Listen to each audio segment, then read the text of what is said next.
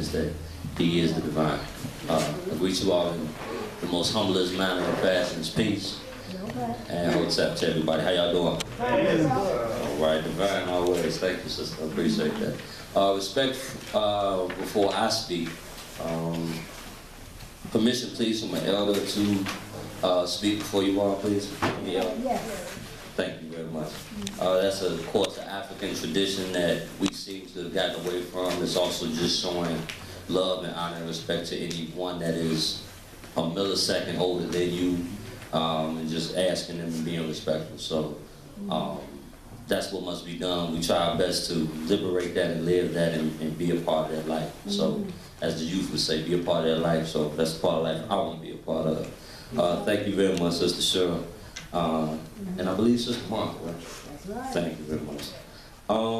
I come before you all today. My topic today is basically going to deal with domestic violence. And it's real interesting that Mama D spoke on the movie 12 Years of Slavery, and that violence in this aspect, and all the way down to right now, and the effects that it has on us. And the domestic violence piece I want to deal with is kind of coincides with that. I hope you all can just take it and match everything together for what I give you all and for what she gave you all. And give Mama D another round of applause, please. She did a beautiful job.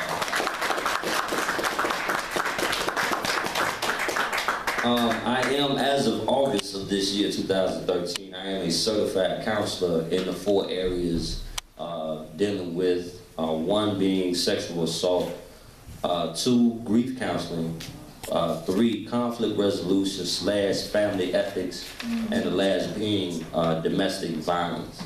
The organization that blessed me to be a part of that was actually a 10-week program. It was actually free, believe it or not. It can be anywhere between $10,000 to about $15,000 if you want to get into that type of a field. And of course, you already know, if you say that that's the type of work you do, mentally you probably think, oh, okay, you probably got some big fancy office, you probably charge some way over excessive amount of money, and I don't need to come see you, I'm good, right?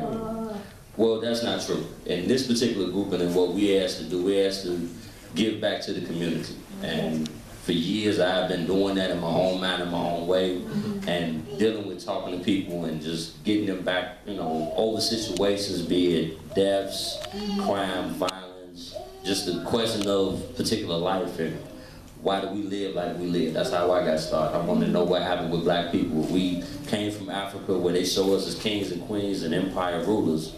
While when I stepped out of my house in the late 70s, as a young man, all I see is what I saw at that time, and y'all pretty much have a picture of that in your own head. It's pretty much what you see right now. I kind of figured I wanted to know what happened, where we went wrong at. So that's kind of what led me in the life that I ended up going, in the route that I ended up going.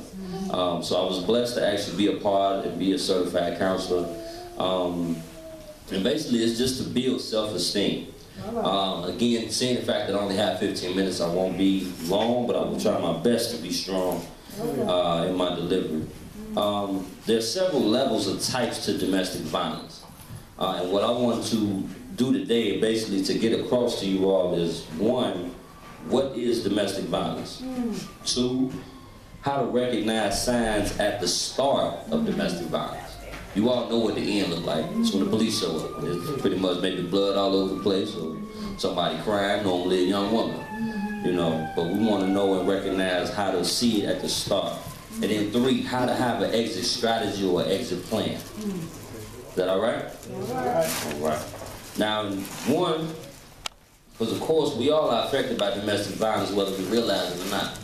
You know, on the biggest scale as a black community, past 4:30 in the afternoon, and I don't know if y'all realized it or looked at it, but when you step outside on your way to the grocery store or gasoline place up here to get cigarettes, currency exchange, depending upon the day of the week, if y'all see police cars riding up and down the street, and there's 2 white cops in it, and they mean mugging you, that's domestic violence. If they get out and you see them harassing a bunch of young men on the street corners or stopping a car in the middle of the street and there's 2 cops, 2 police cars, 4 cops getting out, you know, ask these young men to come out, and they got them all spread out on the car. That's domestic violence. But that's it on a bigger scale.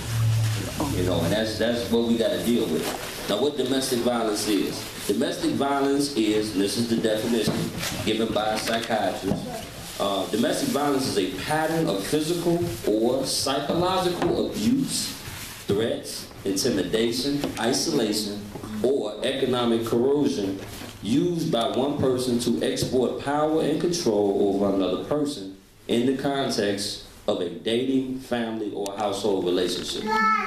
Domestic violence, witness bearers, what I'm talking about. Domestic violence is maintained by societal and cultural attitudes, institutions and laws which are not consistent in naming the violence as wrong. Meaning what? It's people that don't look at domestic violence unless it's a physical abuse thing as domestic violence, and that's not always the case. That's not true. Anybody know in the news any domestic violence cases? Okay. Name. Chris Brown and Rihanna, right? We all saw Rihanna's face, and what we all say, that boy need to have his behind whooped, and he need to go to jail, right? Right? What's his name? Officer Peterson? We only know about what, the one wife, but truth be told, all 4 wives. Why? It's a cycle that builds up. And he was married 4 times, so whether y'all want to recognize it or not, that's domestic violence. Now that leads me into how to recognize signs at the start. Well, the first sign is tension building. That's when you agitated. The abuser is extremely critical, they're bullying, they're moody, and they're very demanding. Similar to how a child is when a baby is normally born, normally around 4 months to about 2 years old or 1.5 years of age. Imagine that as an adult, and they that same way, but they're an adult. See, what we got to deal with is dealing with the cause behind that. What makes them be that agitated so quickly and so easily? Phase 2, battery. This is when the abuser escalates now to physical or extreme emotional violence. And then the third one, the third phase, they call it the honeymoon state. This is when the abuser expresses what appears to be remorse and makes